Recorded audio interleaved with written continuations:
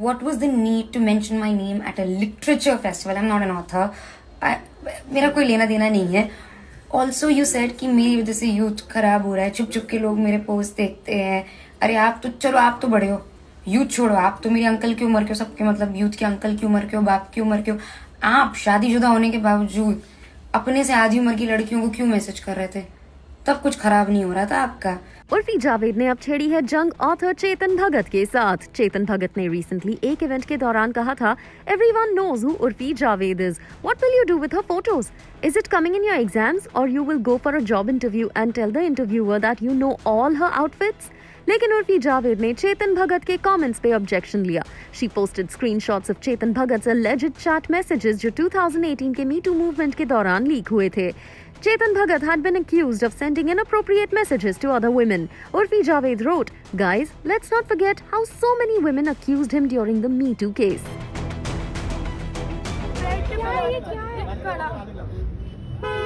अरे आप बीच में कुछ मत बोलो. हाँ madam, beach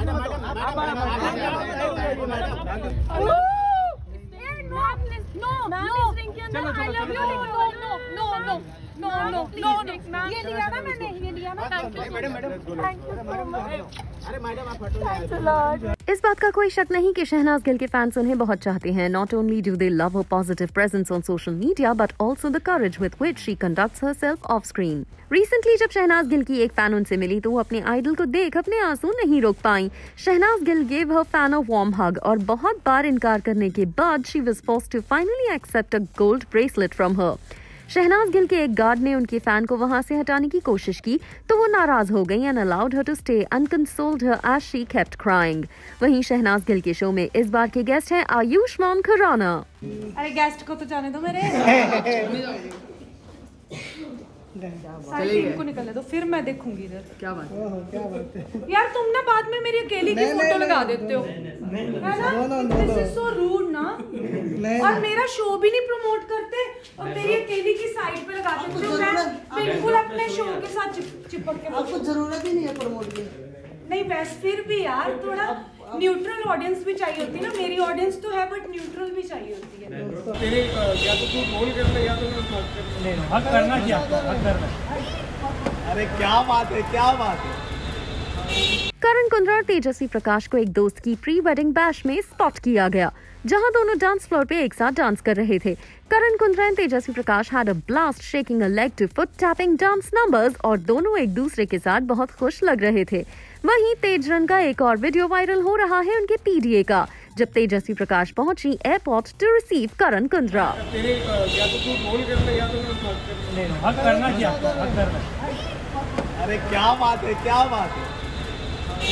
Karan Mehra's separation battle with ex-wife Nisha Rawal only gets uglier with each passing day. Karan Mehra ने कुछ महीनों पहले निशा रावल पे इल्जाम लगाया था कि उनका अपने supposed राखी ब्रदर रोहित साटिया के साथ अफेयर चल रहा है and that the two were even living together. अब सोशल मीडिया पे एक वीडियो वायरल हो रहा है जिसमें किसी ने निशा रावल को रोहित साटिया के साथ लंच खाते हुए रिकॉर्ड किया है. While it is a clear violation of her privacy, ये वीडियो उनके लिए मुश्किलें बढ़ा सकता है.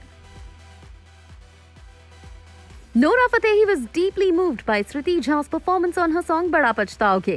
While Shraddha Jaa's performance got mixed reviews, Nora Fatehi ने कहा that she was deeply moved by the performance. She also went on to reveal, "I was going through a personal situation at that time and I could relate to the emotions while shooting.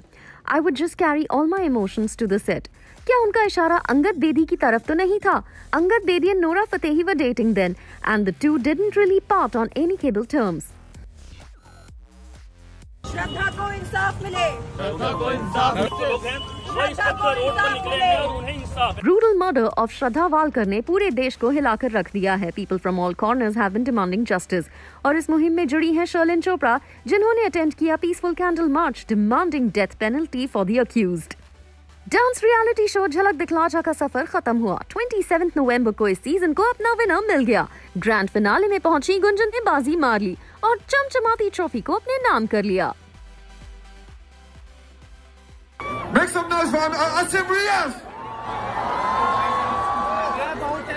What's up, Mumbai? Big Boss 13 fame Asim Riaz had a dream come true moment जब Asim Riaz ने stage share किया with international icon DJ Snake in Mumbai. DJ snake के साथ perform करके असीम रियाज बन गए हैं first Indian to share stage with the French music producer. Big boss 16 में साजिद खान पिछले दिनों कई सदस्यों के साथ झगड़े कर चुके हैं और इसी बात पर उन्हें सलमान खान से डांट भी खानी पड़ी। Salman Khan ticked Sajid Khan off for his fights with Archana.